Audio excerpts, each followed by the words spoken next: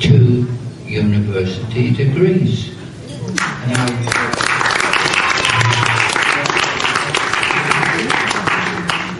And I thought to myself, what a remarkable father I must be. To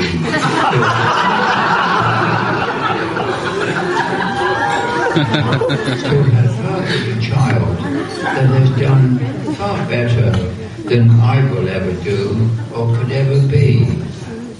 So, let me tell you that when I first met his future wife, my wife, Joan, said to me, and this was, over 18 months ago, she said to me, she's the one.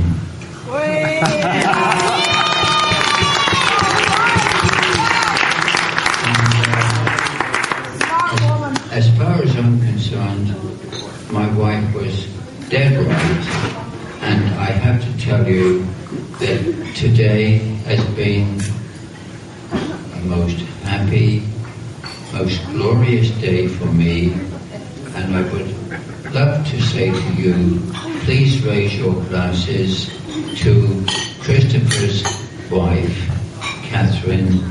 Thank you very much. Here.